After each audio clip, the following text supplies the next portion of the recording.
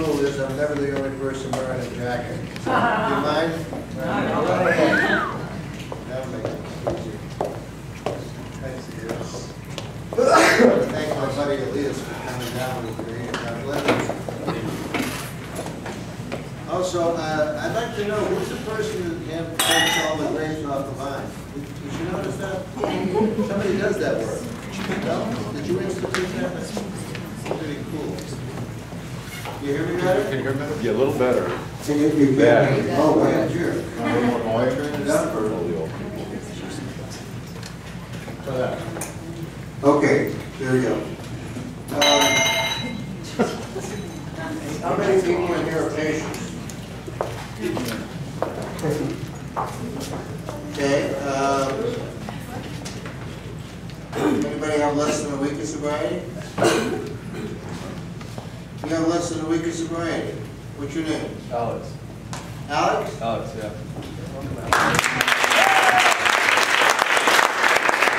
Alex, afterwards, would you see Elias because we want to give you a book? What's that? We want to give you one of my books. So. Oh, sure, yeah, check it out. I'd I'd love love to check it out. because you're the new kid on the block. Right? Okay.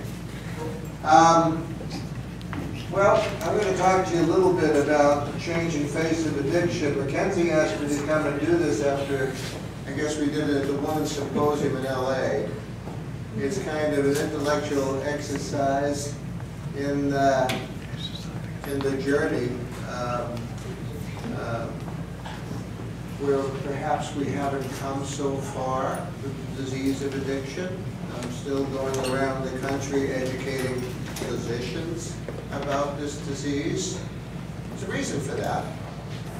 I've never met a physician that hadn't had some sort of personal history with an alcoholic or an addict that injured them at some point in their career or their training. And so, you know, not everybody wants to believe this is a disease. We have too many resentments to hold on to, you know? But let's talk a little bit about the disease. I'm going to cover a little bit about the treatment. I'm going to cover a little history and maybe a little future here too. So what has not changed about the disease of addiction? And that's all about stigma. Stigma is what keeps many of us from getting help. It embroils us in shame far too much as far as I'm concerned. Those of you who are doing treatment right now and you're carrying a lot of shame, I suggest that you take a look at your past. And unless you're a pedophile or an ex-murderer, perhaps you're not all that bad. And perhaps you can trade some of that shame in for guilt because you can do something about guilt. You have steps 8 and 9 to offer that solution to you. So, you know, always make sure that some of the shame that you carry is not an unnecessary burden that someone kind of laid on you. All right, but here's our alcoholic and addict. This is a typical patient coming in. Those of us who know alcoholics and addicts will immediately take a look at this guy and say, I look nothing like that person. His feet are too big, his pants are too short, his belly's coming out funny, he's drooling from his overbite, giant bulging eyes, and ears that look like the doors are open on a Mack truck. This guy really does not ring my bell. I do not identify. Open up his brain, and we all identify. This is a chronic organic disease of the brain, and the way it works is damage and dysfunctions in the disease of addiction is the common denominator for all of us. So I don't care whether this guy's wearing a Brioni suit with pinstripes in it, or he's got his hands hanging out with his ass showing and a funny baseball cap on, we can identify. You get it? Can you all hear this so far? Is that working out? Okay, so is it possible to separate the disease of addiction from the stigma, this thing that we call a moral feeling? We still call the victims of substance abuse junkies and crackheads and garden variety junks, and those people of fame and notoriety are still hounded, scorned by communities, chased by paparazzi. You know, and some of it we have to own. We have to own some of this stuff. It's important to own our stuff. And And if someone has done you the disservice of taking your candy away, and you've experienced any kind of withdrawal symptoms, either acute or post-acute withdrawal symptoms, you know that you're not all that pretty. You look a little like this. Now, this guy's probably had clean urine for the last 40 years. He ain't happy about it, I'll tell you that. You all know a guy like this. He has no program, of course. And I pay attention to what I just said to you. Clean urine. We still talk about clean and dirty urine. Our programming is stigmatized by old language. We talk about the war on drugs. Some things just haven't changed, okay? We don't always see it. We don't always pay attention to it, or sometimes turn our back to it. It's accepted, it's normal. Someone says something like that, goes right by it.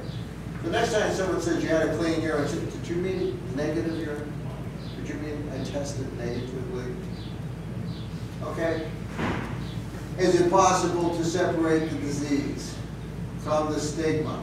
Well, if you take a look at the numbers, about 10% of the population would qualify for the disease of addiction to alcohol. About that number will go up to about 14% if they include all drugs plus alcohol. That number goes up to about 22.5% if we add a psychiatric, mood disorder, or comorbidity. Okay? So, when mental illness is involved with the disease of addiction, again, we're even more stigmatized. Addiction and mental health problems are still spoken of in hushed tones. Families don't want to talk about it. I address families every week on their issues of shame. I have never met a family member that hasn't experienced some shame about having someone in their family with this diagnosis. They're not ashamed of diabetics. They're not ashamed of someone with rheumatoid arthritis. But remember, we have to own some of our behaviors.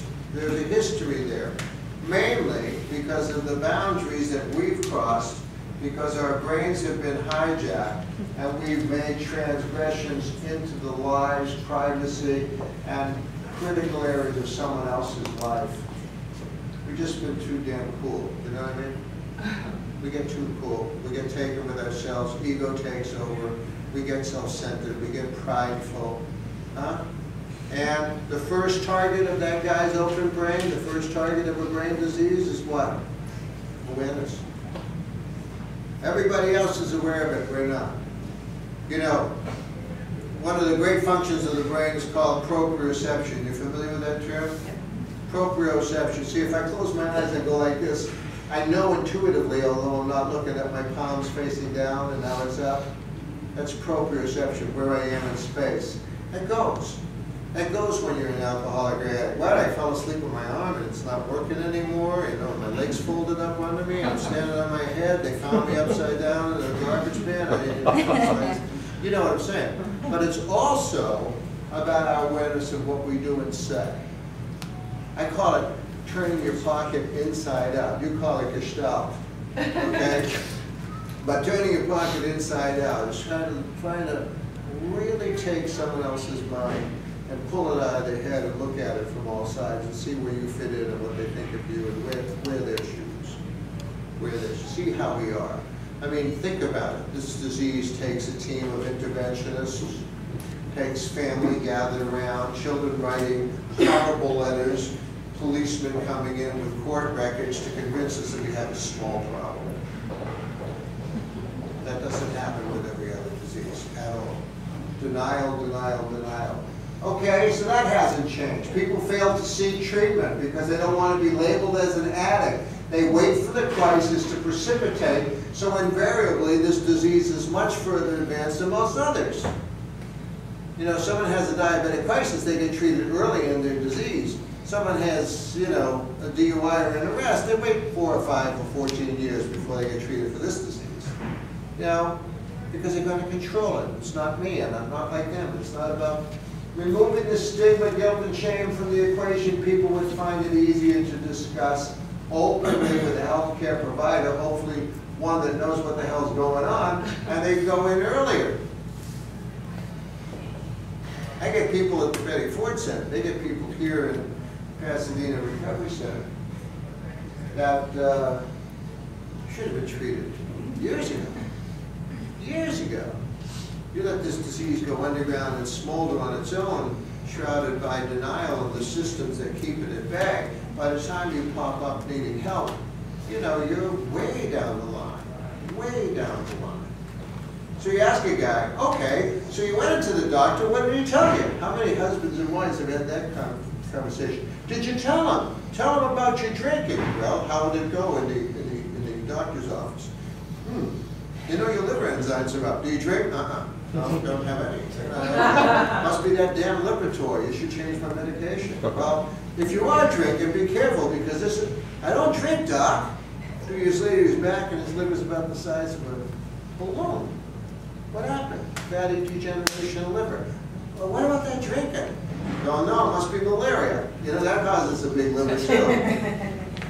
We believe that stuff. We sell that stuff. So, you know, we're co-conspirators with the disease. We don't act as our own advocates. That is called ism. Alcoholism. And the reason it's so hard to treat is we continue to ignore the fact that alcohol and drugs target the brain and change the way our brain looks, thinks, and functions forever. And long before we had the research that absolutely proves this, by some divine miracle, someone came down to a guy and his buddies in 1939, they wrote a book about it. And the book says, it's a spiritual deal. And the book says, you better do this one day at a time. Because if you go longer than that, it's going to be like being a diabetic and going to eat a big piece of chocolate cake today because I took insulin 2 weeks ago last Wednesday. You know how many alcoholics and addicts try to make it through their day because they went to a meeting last April? It's not a one day at a time. This disease doesn't go away. That hasn't changed. 9 out of 10 physicians in the United States miss the diagnosis of addiction in their patients, and only 1 out of those guys believes it's a treatable disease. Well, doctors have egos. Did you know that? Really? Pardon me. Doctors have the egos. You know, I went to medical school. You're supposed to come to me. I'm supposed to big shot. I'm going to charge you and make a diagnosis, and you'll take it to the drugstore. Don't give me a diagnosis or symptoms of something that I cannot treat. If I don't think it's treatable, why would I diagnose that damn thing that I'm not even sure is a disease anyway? So I'm happy saying it's Lipitor that's making your liver functions going on.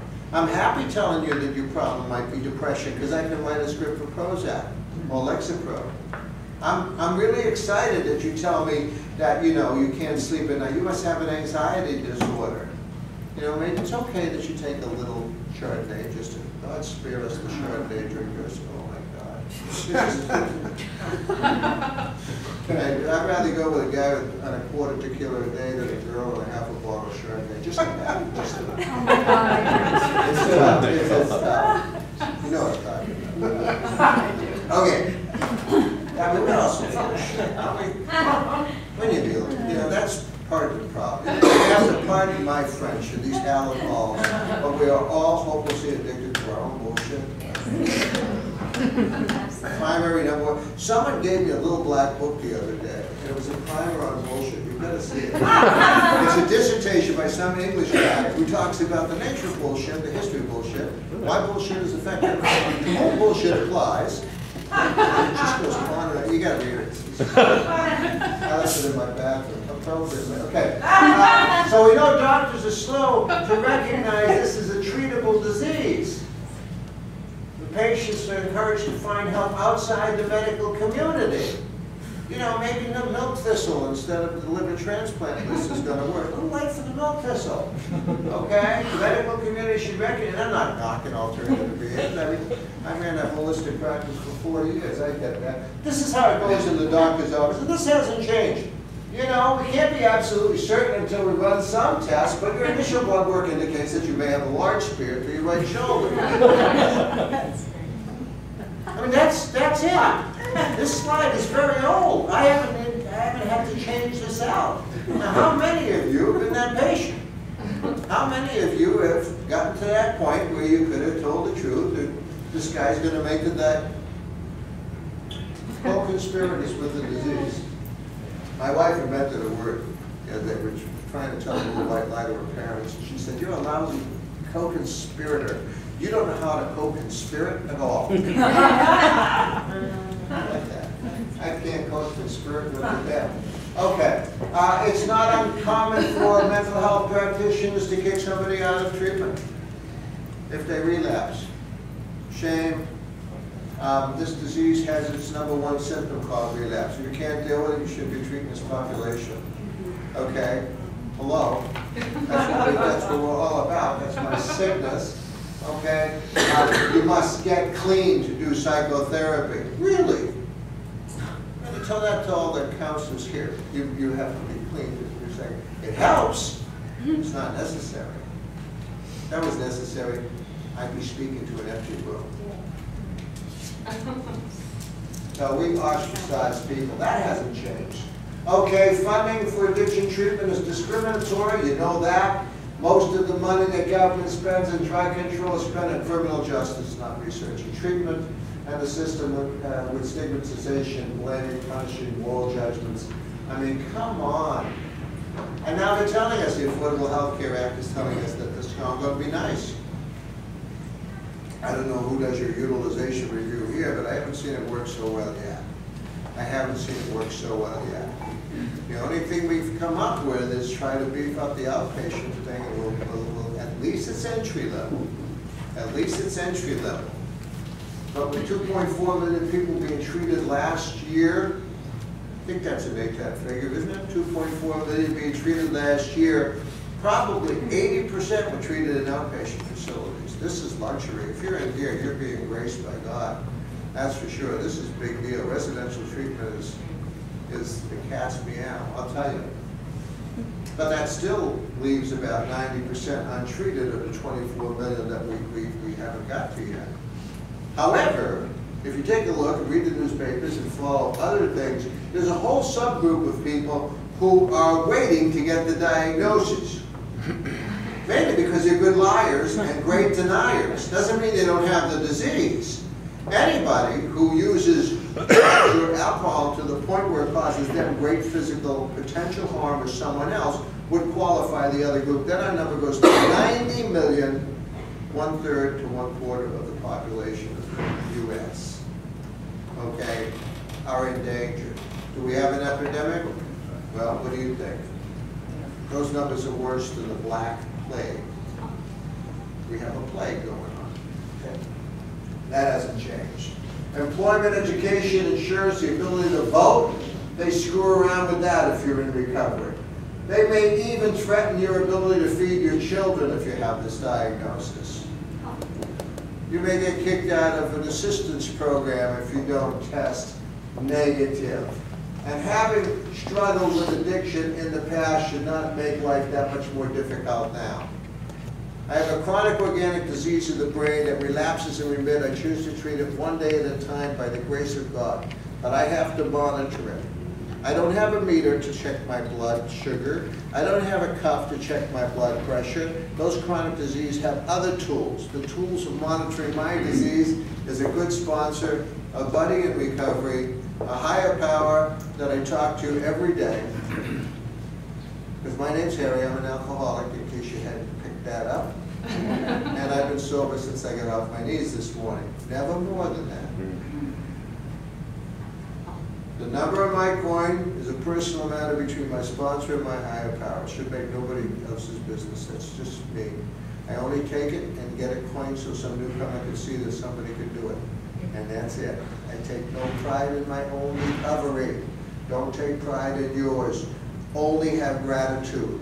You can be proud of mine, and I'm certainly proud of the week that you have. That's why you get the book. Okay? That's why you get the book. But I'll tell you right now, I can't take pride in my own recovery. If I take pride in my own recovery, my mind goes there, guess what? Then I'm different and I'm special, and pretty soon I figured out how I can do this and drink and use heroin like a gentleman.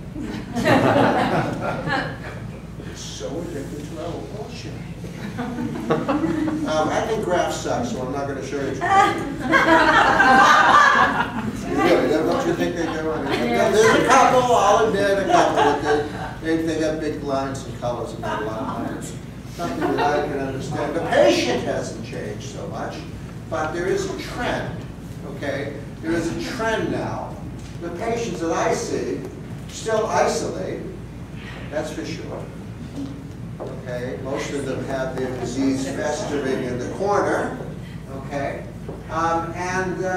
They still have a chronic organic disease of the brain. Their lifespans, that hasn't changed so much.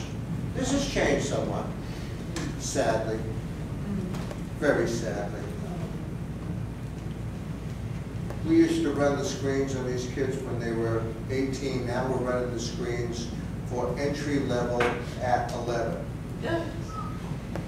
And by the way, when you started and I started, what was it? Cigarette was the first thing, sip of beer the second thing, smoke a joint the next thing. Right now it's 11 years old, OxyContin, boom. 11 years old, smoke this dope, boom. It's opiates. You're getting them out of the medicine cabinet, and it is an epidemic. Yes? So why do you think that is? Why? Yeah. Life sucks, then you die. I really do. I mean, you know, people... So it sucks more now for Why do I think that young kids are getting access to opiates? Parents. Accessibility. It's the physician's fault. 99% of the time. They should all be put in jail and have the medical licenses removed and charged with accessory to murders. No question in my mind. They get one chance to straighten up. If they're doing it for greater money, they should be put in a slam. Okay? It's accessibility. However, drug companies have just pumped out a new Super Hydro. Okay? A scammer's dream. And yet Congress didn't allow it despite huge protests from the physician community. So who are you going to blame on that one? What's the name of that drug? Zohydro. Right. Yeah, it's 10 times more. Little old ladies, you know, they get that hip replacement. Well, we'll talk about it. I'll show you. I'm going to explain exactly why. All right? Okay, so here's the graph. It's an easy one. Shut up. So this explains something to you. Notice, this is a sharp J-shaped curve. All right? But here's the critical thing I want you to see. See this old graph? This is an old graph. Here's a new graph. Look at what happened right around here. It just started like a hockey stick. You see that? Like a hockey stick. This is the percentage of teenagers and young adults using prescription painkillers without prescription. This is the rise over the last 10 years. Our patients are getting older, even this old hippie. Okay, so we have programs for retirees and seniors and people with that dynamic going on. It depends what your system is. You have a system? You have a system that kept the disease at bay? Sometimes it's an educational system, sometimes it's a good job. You can see whose system is keeping them sober, because they get home and they watch the clock, and at 5:01 they're pouring their first 1.6 martinis, because they're going to have 2.4 glasses of wine with dinner, God bless you, because she can only have the other 1.6 glasses. That would be one bottle of wine, never go over that, so we can have, you know, that aperitif and then a little cognac before I go to... So who do we see? We see people who are retiring coming into treatment. We see people who lose a spouse and become widowed or widower in coming into the systems breaking. We see that all the time. We're seeing sicker patients. That's the changing face of addiction. Patients are much sicker than they ever have been because the drugs are much stronger than they ever have been. Anybody smoked dope in the 60s like me? Yeah. Yeah, go to Denver now. Your head will fall off. I mean, one of the saddest things that's ever happened to me is to go back to 6th Street Mall in Denver, if you know it, beautiful place, and see kids, and they have a name for them now. They call them trustafarians. Trustafarian is a 20 to 30-year-old person whose trust fund hasn't kicked in yet, who are begging, panhandling on the street with signs. I have a picture, signs showing a marijuana plant saying, "Help me support my habit." So they're begging for money to get the dope that's legal. I mean, that used to be a beautiful street, and now it's just so sad. And what a message are we sending to the kids? What kind of double? Do you get that? I don't. Yes, I think medical marijuana has a place, but it's available in pill form. So if you got glaucoma, go for it. If it helps your irritable bowel, I love it. It probably will help pain receptors, but get it in a way that we can dose it. We know exactly how much is in the pill, not different varying strengths. And why are we calling it bongo wowie brain kill? I mean, why do we do that? Somebody's getting very wealthy on this thing. The odds of having another disease, if you have this disease, the odds of having another addictive disease are 7 times greater. Ask a room for addicts and alcoholics. How many of you just have one disease? Not a lot of hands go up, but the few that do, say, okay, keep them up. Now, how many of you smoke? Okay, put your hands out. You have 2 diseases. You have 2 addictions. Okay. How many of you have a little trouble with sex? Okay, put your hands down. You have 2 addictions. Gambling. Other process disorders. Food. Okay? So we find that a lot of people have more than one addiction, which complicates the treatment. Alcohol disorders with mental disorders, 37% have a comorbid mental disorder. Those who are primary drug disorders, 53% have another mental disorder. How much of that is drug-induced? How many people have been diagnosed bipolar and generalized anxiety disorder and panic disorders and stuff that do go away when the substance is stopped? It's really quite impressive, really quite impressive. If you have that disease and it has it's sticking around after you've been treated for your primary addictive disorder, then there are appropriate psychiatric medications that can be used safely. Benzodiazepines are not one of them. 35% of all hospital admissions are psychiatric admissions. 35% of those have a substance use disorder along with them. 75% of trauma cases. So if you go into a major medical center where there's trauma, you have to be screened for addiction by law, by JCO mandate. Okay? I think the number of 80% of the prison population, as you can well guess, is probably small. Okay? And 20% of all hospital admissions in general. So it's everywhere. New research shows that our brains are hijacked, that there's a reason for high relapse rates. It is biochemical. People with the disease of addiction have chemicals in their brain that will behave in a certain way. The #1 cause of the disease of addiction is stress. And the release of the corticotropin releasing factor from the brain. Now, those of you who just said, well, thank God it has so much stress. Let me tell you, it's not just about your mother-in-law. It's about all kinds of stress.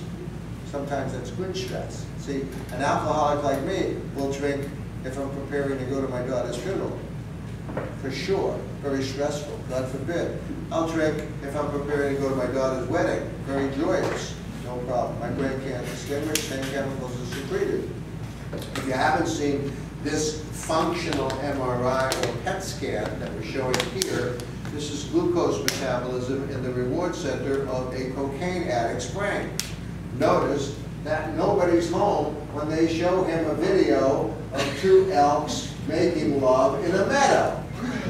Doesn't do anything for me.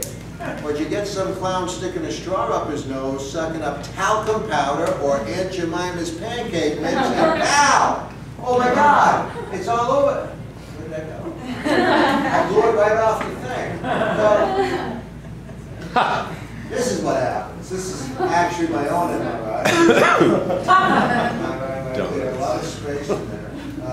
But the changes in the brain are really quite profound. And the brains of alcoholics will shrink so much, we can't tell the difference on MRIs between someone with Alzheimer's disease and someone with this disease. There's a huge amount of volume around the brain. This is the nucleus accumbens and the amygdala activating when that. So here you have relapse in visual form. This is a relapse. Okay? We have any alcoholics in here? 1 or 2? Okay. So, want to see your amygdala go?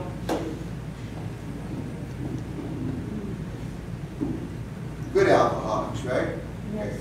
So, this glass that I have has some weight to it right now. Oh, for those of you who may be inclined to beer, let me hear the sound for you. You hear that?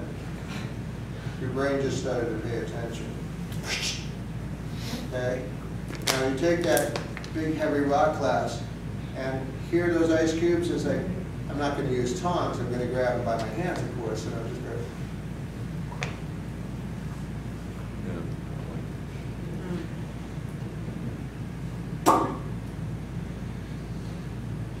Drambuie has a cork in it.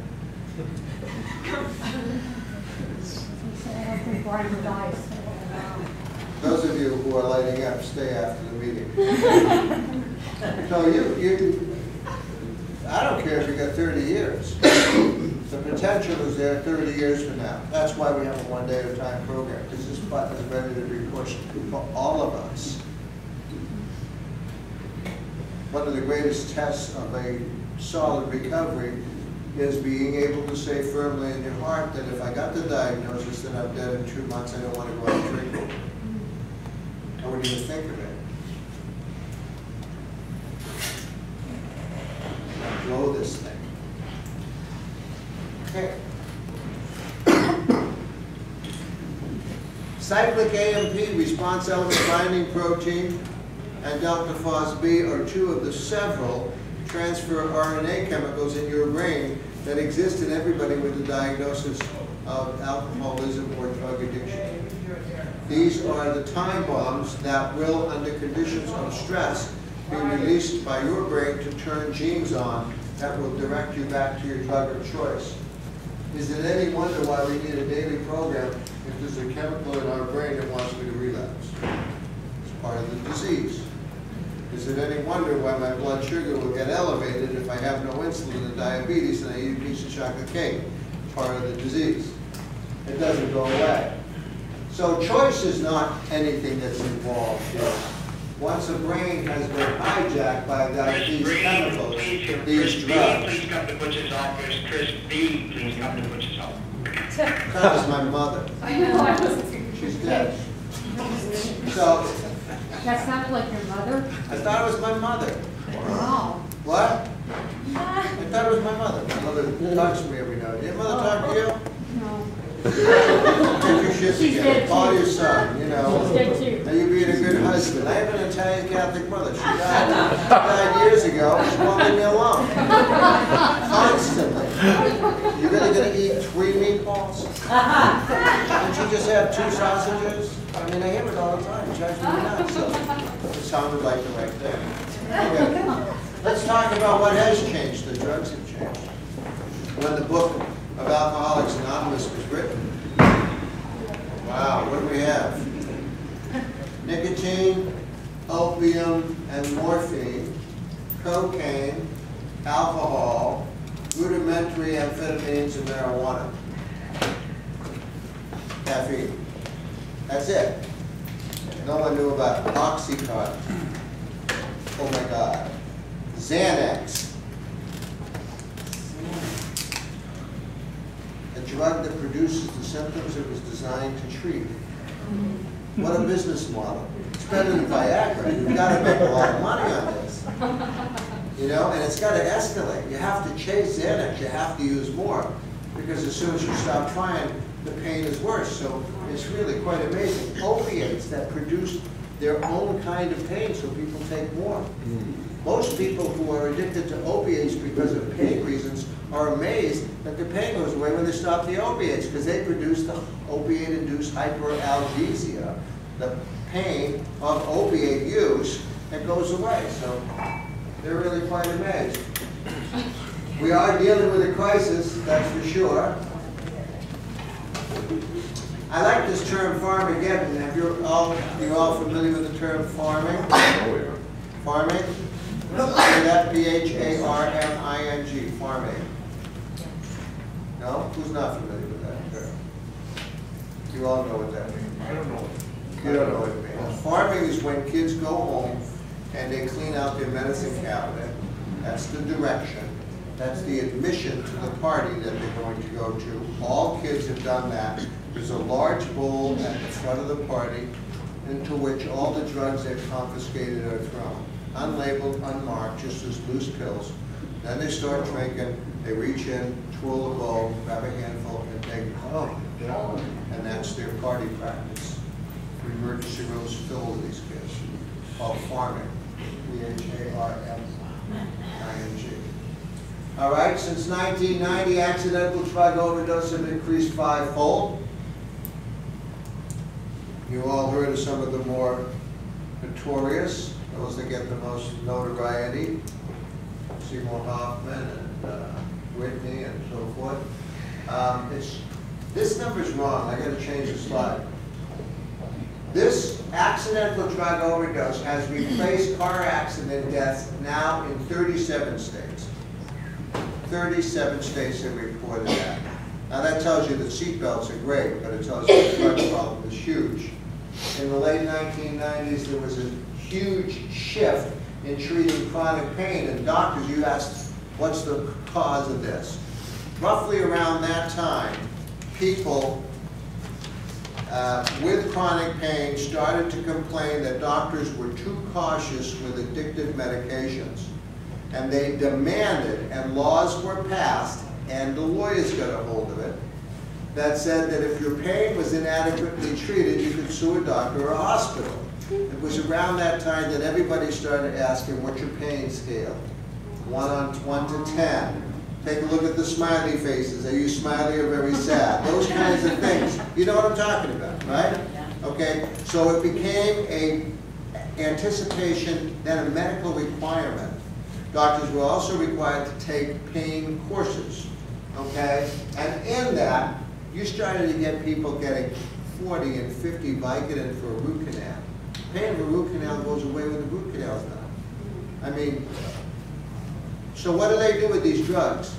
They go into the medicine cabinet. They get stocked, you know? You know, what about the poor kids in China? You never throw anything away? That's what our mother would tell me.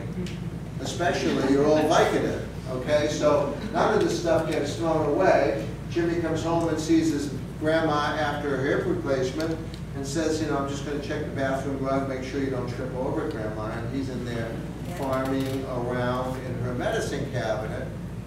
I mean, so it used to be 25% of 18 and 25-year-olds have abused prescription drugs. That was in 2008. Now I told you it's gone up to about 25% of 11 to 17-year-olds. Direct consumer advertising. The Purdue Pharma budget to market OxyContin was $400 million. That was their marketing budget. Okay. Baby boomers have doubled the use of illicit drugs. And opiate abuse in that 10-year period rose 400%. Okay? Of the 5 major painkillers, we're talking about Vicodin, we're talking about Demerol, we're talking about codeine, morphine, Dolophine, OxyContin down here, Percocet, and the like. You can see that in tons that the amount is more than doubled. I mean, this stuff is as dangerous as it comes. How we obtain the drugs is very interesting. 56% get them for free from a relative, okay? I like this, that they buy them from a relative. I have relatives like that. So, only 19% from a doctor, so put it in perspective, okay? But, of course, most of these people, if they weren't getting them online, were getting it. And you know, there was a time just up until last year when there were more pain clinics in Dade County, Florida than McDonald's. Yes. And non-physicians could own 2 or 3 of them. And they get these bum docs in there. And the buses that came out of Kentucky and that whole area were called the OxyContin Express. Okay, hillbilly heroin, the OxyContin Express. And what happened is the dealer back up north would give some average Joe who was addicted about $5 grand in cash. And he would go down and within one afternoon sweep, hit all the places, get all the prescriptions, spend the $5 grand, come back and split the drugs with the dealer. And it's because there was no prescription tracking service in Florida until like last year. Now there is, like we have one here. But it was running rampant and literally addicted Appalachia. Yeah. Literally, you used to think it was moonshine. It is not. Those people up there in the hills of Appalachia are doing OxyContin, they're doing Vicodin, they're doing Xanax up the wazoo, they're doing Klonopin, they're doing all those drugs. I don't know what I did, but let me figure it out. Oh, great. Slow me down when I get close.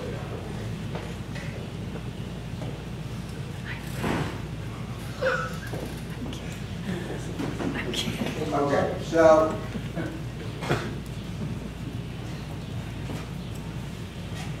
the internet has been a huge source of these drugs. This is CASA's finding 85% of the sites do not require a prescription. So you ask that question again, why is this such a problem back there? Well, this is part of the problem, that it's easier to obtain. Several allow for simply fax prescriptions, which of course can be forged. Here's a typical one, no questions ever asked. Popular drugs of the month are Cialis and Valium. We have great teams who make a diagnosis via your testimony, and these are going to be drop shipped to you tomorrow. If you try to trace the source of these, the routing for these drug deliveries are changed in 24 to 48 hours, so you can never catch them.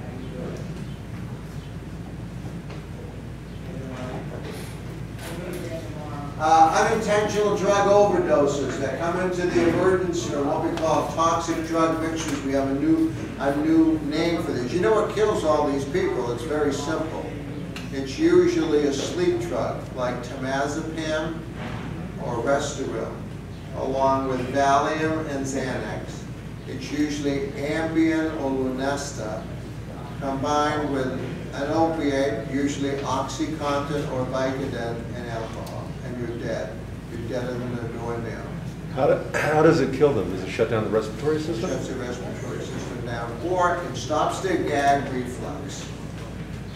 And if their gag reflex stops and they get sick, then everything bounces off the roof of the mouth and goes down the lungs and they suffocate.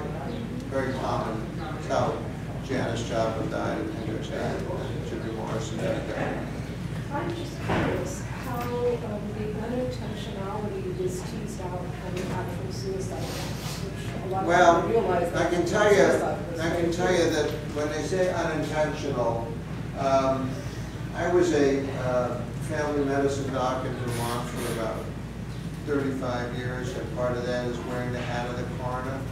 So I went out on a lot of these calls. You wear all the hats when you're in a country doc. And the number of people who were loaded at the time of their quote-unquote suicide attempt was about 90%. They were drunken and skunks or loaded on pills. So did they really want to kill themselves? Did they miscalculate? But this is primarily potential overdose, a simple miscalculation. Okay? Now remember what happened. I mean, you know, Elias and I were just talking about this a little while ago. We're getting some people very angry with us south of the border. We took away a lot of business with marijuana, legalizing it up here. What are they going to do? What would you do if you were a business person? You flood the market with the cheapest, most powerful heroin you can possibly find. You know, you do heroin on a short run, come in here for detox, get out of here and become what they call opiate naive. In other words, your body doesn't know about heroin, and go back and try to do what you did last Tuesday, you're dead on the spot. So much so that we actually had to get to the point where we have first aid for opiate overdoses out there, where people carry needles around. If they have a family member who relapses, to give them some Narcan and just hope. No treatment, it's just, you know, damage control. That's not even harm reduction. It's just like more avoidance. You know what I mean? Okay. Okay. Sales rose tremendously. OxyContin sales rose 6 times between 1997, 6 times. So that 300 milligrams of painkillers were sold in the 90% of all painkillers in the world are in the United States. 90%. We have a pain epidemic, yeah, just like we have an attention deficit disorder epidemic. I mean, what kid doesn't have that crap epidemic? Adderall is not a safe drug. Ritalin is a very dangerous drug. They are gateway drugs for many of these kids, and they are being given to them by their parents so that they score higher on their SATs. It's okay.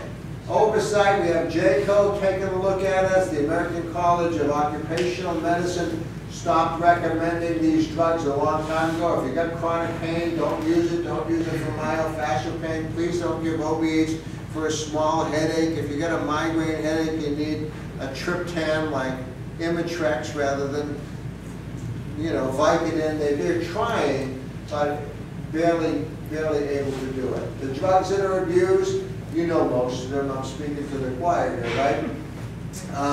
Opioids, depressants, the sleep anxiety. God forbid your drug has a little commercial on TV with a butterfly floating in a nice restful night's sleep. They are deadly. These disease drugs are deadly. So deadly we've gone back to phenobarb to get people to detox because the seizure potential is so gigantic. And the stimulants, which I just talked about for hyper, I had a medical practice for 35 years, and I never ever gave a single kid, and there were bunches of them that teachers sent in that wanted them treated with these drugs. And I never signed a single prescription except once when I saw it absolutely necessary and worked like a charm. And there are that subgroup, but if you get diagnosed with this at the age of 22, bullshit. Okay, that just ain't happening. So it's a scam. And all of those kids that had this, I sent them to martial arts. I sent them to martial arts with the parent of the same sex. And they learned to focus, they learned respect, they learned to cooperate, they learned all of the things that you would hope they got in the classroom. And they really did well. So I still think that that's hopeful for this odd pandemic that we have in this country right now. Out of the opioids, you know most of them. You're all familiar with fentanyl, right? Mm-hmm. The worst of the worst. You don't know that one? Yeah. Can you shoot it? Fentanyl is about 100 to 500 times more potent than morphine.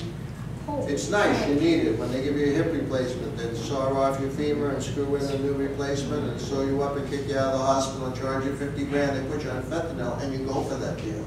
And then they have the You know what I mean? lollipops too. Huh? Fentanyl lollipops. They have it in lollipops, they have it in sublingual form, and they have it in patch form. Yeah, fentanyl is a very important drug. You can get fentanyl for a colonoscopy. You know what a colonoscopy is. See, so I'll give you a fentanyl test. You might have had fentanyl and don't even know it. See, if you're getting ready on Sunday night for the colonoscopy and you're drinking all that crap they want you to drink, and the next morning you're standing with your ass sticking out and they get you that funny little gown, and then some idiot comes up and shows you a tube that's about 2 miles long and tells you where it's going to go. You know that drill? Okay? And then they give you something in your arm, you go to sleep, the next day you wake up, go back to the doctor and say, can I do another one of those colonoscopies? They gave you fentanyl. You understand?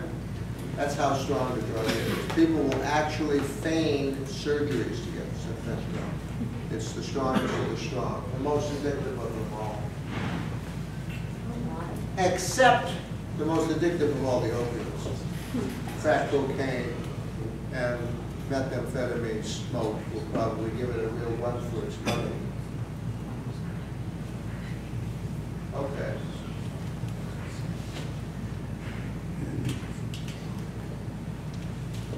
I think my battery just ran out. I think we might have another one. Okay. How many for changes? Oh, you have a thing here, right? All right. Just put one in so you can help.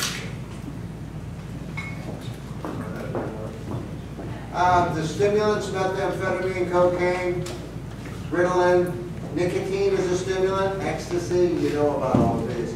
This is the worst drug known to man. You're in a speed run, it's almost a different disease. You are not going to get better and be out of detox for 6 months to a year, get used to it. But how do you turn the kid around? How do you turn a kid around who's 16, 17 years old, and his drug of choice is giving him about 1,000 times, thank you, more dopamine than the human orgasm? I mean, how are you going to turn him around? Thank you very much.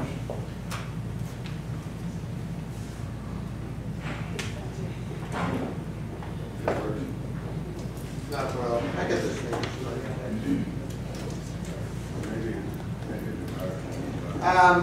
Other drugs, you're familiar with the Z drugs, ketamine, dissociative drugs, PCP, still around. This is an antagonist for benzodiazepines, which can be used to take someone from a benzodiazepine overdose that, strangely enough, is used. GHB, the bodybuilding drug, huge, horrible, bad, dangerous drug. Methacolone, Quaaludes, moment of reverence for those of us from the 60s. What time? Elias, you still have one in your front pocket, don't you? All right, okay. Barbiturates and the Z drugs. All right. There we go. Thank you. Special K, you know what that is. Here's the synthetics. Synthetics are dangerous and nasty drugs, difficult to test for. Very difficult. You're going to use him if you want to test for these drugs. What company is it? Cellbox. You get that? You're great. See him. If you have to test for this drug, and that's your drug of choice, especially in young people, you're not going to catch it unless you're doing a special panel. And his company does 86, right? 82 drugs plus what's Call me a liar for fool. Okay. Bath salts. I have no idea what those are. What? I said I have no idea what those are. What these are? Well, all right. You remember when you used to see your dad go into a smoke shop? No, because my dad Okay, didn't your dad didn't smoke. You're going to be tough, aren't you? Yes. She's in I took my treatment. first drink at 26. Really? Yes. I love that part. I love that. You're a type 2 alcoholic. What does that mean? I'll tell you later. If you're going to find a place to buy cigars, I think they call them tobacconists now. But if you go into a smoke shop, 95% of the smoke shops are just scamming to sell this crap. And these are all the synthetic drugs. They're very, very potent. One of them is called K-Tom. It's a synthetic legal opioid. Spice is one of many that are synthetic marijuana. Bath salts, which will kill you dead, much like PCP. Special K is ketamine. K2 is another one of the teas. They're sold as teas, but they're really smoked as dope. But are you familiar with this one called Smiles? Do you know about Smiles at all? You really want to get scared, and I hope YouTube took this off. But they only discovered a drug called Smiles when they found about 8 kids dead on the streets in Indiana. It was a totally lethal drug that they did. No one knew about how it worked or anything. They just discovered it that way from the toxicology when they were putting them through the forensics.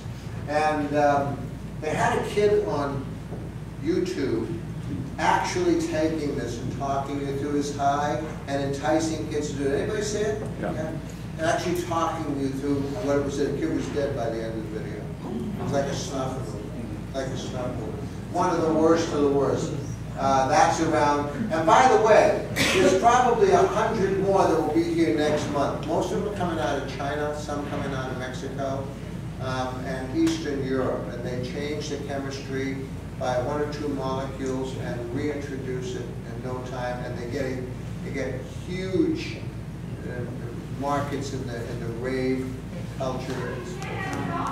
One of the worst drugs known to man, one that will cause the most heartache, the most difficulty, other than nicotine, is dextromethorphan. Robitussin DM, over the counter. If you get addicted to Robitussin DM, you're in for 6 months of psychiatric symptoms to a year. It's horrible. Low doses, it stops your cough. Medium doses, it makes you high. And high doses, it is a dysphoric drug that causes that kind of dissociative experience. So, you know, I've given you a lot of information. The truth of the matter is that the worst weapon of mass destruction, the worst drug dealer of all, I agree with the gentleman standing up back there, is still the medical profession who has written for a lot of these drugs, but we can't take 200% of the blame. This is about 98, I think. Treatment has changed a little bit now. We have interventionists involved for those people who aren't quite ready. We have exquisite medical detoxes with drugs like Suboxone and Naltrexone, gabapentin for detox anxiety, anti-craving drugs like Camprosate, vaccines being developed now for cocaine addiction. We have treatment recommendations that are usually longer. If you want to get well, you're going to stay in treatment longer, stay engaged, that's much better. 12-step workshops and trauma workshops, codependency, relapse prevention, extended evaluation programs. If you're not convinced you have the disease, you might as well find out how bad and what the treatment bar recommendations. It's not a one-size-fits-all, so we can evaluate people better. Most importantly, based on something called the Federation of State Physician Health Programs, better outcomes come from monitoring. If you stop treating this disease and you do not monitor it for the next 2 years, you are destined to have a relapse experience. We advise monitoring for all of our patients. Monitoring means you engage an outside institution that will test your urine randomly, 6 hours to give a urine for the next 2 years. There's a contract. That contract says that you go back to treatment or intensify your treatment if you have a slip. It catches the slip early, and it's just like treatment. You get tested in treatment, you stay sober in treatment. You get tested afterwards, you stay sober longer. The reason that's critical is that for the next 2 years, your brain is healing. For the next 3 years, your brain is healing. Physicians who monitor and airline pilots who monitor have a recovery rate, sobriety rate, recovery rate at 5 years of 78 to 92%. So those are the kinds of numbers that we go after for all of our patients. I can't say enough about monitoring. We have special populations, adolescents, pain patients, psychiatric and behavioral patients, and now special population programs like the professional treatment programs for high achievers, trauma programs, eating, gambling, sex addiction, codependency, and so forth. And aftercare also. The interventionists stay with the family, they educate the family. They also get involved in aftercare with plans when discharged to sober living, transitional living. Wonderful new programs now like Sober College. I send a lot of patients after treatment now to Northbound, Mike Netherton's program down in Costa Mesa where kids get into it. They have the Haven program, and you see those kinds of programs where kids stay sober and engaged. We're not gonna win this thing unless we figure out how to make it fun. We gotta make it fun. You know, I had an interesting thing. Many of you are treatment professionals. I think I had an interesting thing happen yesterday. I asked all of my professionals, how many of you professionals are afraid that your life is over and you're afraid that all the fun's going to stop by being sober. And so a whole bunch of hands went up. And I asked, how many of you identified in the previous exercise that you were a workaholic? And they all put their hands up. They seem to go hand in hand. If you're a workaholic and that's your dynamic, you're really afraid to get sober, because the work served as your gateway to your drink or drug, because you're entitled after all that work to have it. That was the game. We call it bullshit. We are addicted to it. Without bullshit, we're all clean and sober. Okay? Does this work? Sure. Look at the drug courts, the whole program in Hawaii, the 24/7 program. These programs have incredible outcomes. Why? You slip once, you're in jail. It works. You slip once, you lose your medical license for the docs. You slip once, you lose your FAA license for the pilots. It works. You got to have consequences. All right? Follow up. We like 12-step abstinence-based for everybody, even if they've had some harm reduction or medication-assisted treatment with prolonged buprenorphine treatments. We always have an end date for them to end. I am not a long-term buprenorphine fan. We are about 12 steps abstinence-based. Disease maintenance is not an option here. I don't like it. Okay, so my dream, long-term 12-step abstinence-based programs with appropriate medically assisted detoxification and short-term medical assistance with abstinence as the goal, fortified by a select monitoring program. Monitoring doesn't have to be torture. Some people feel like that.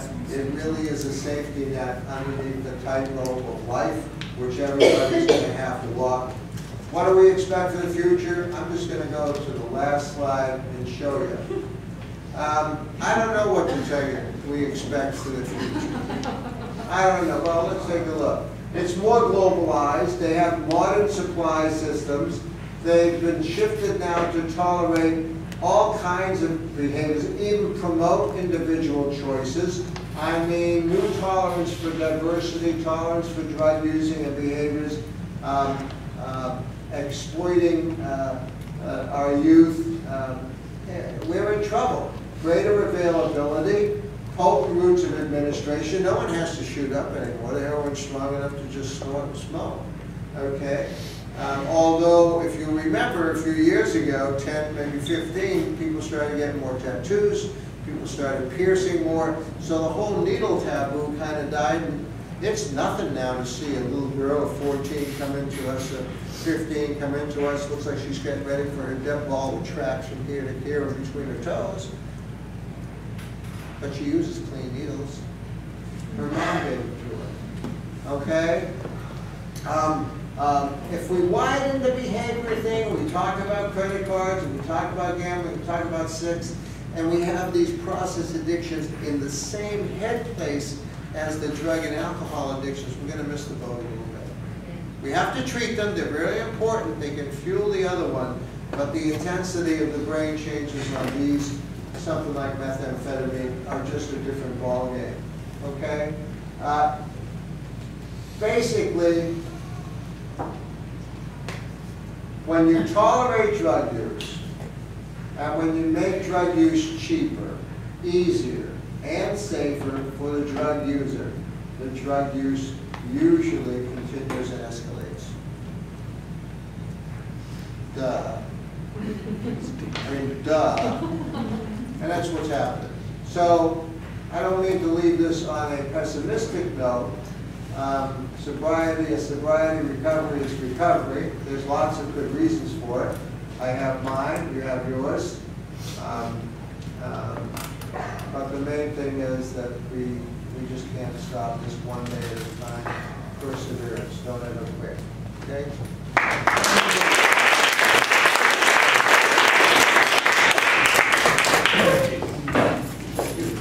Thank you very much. Very excellent.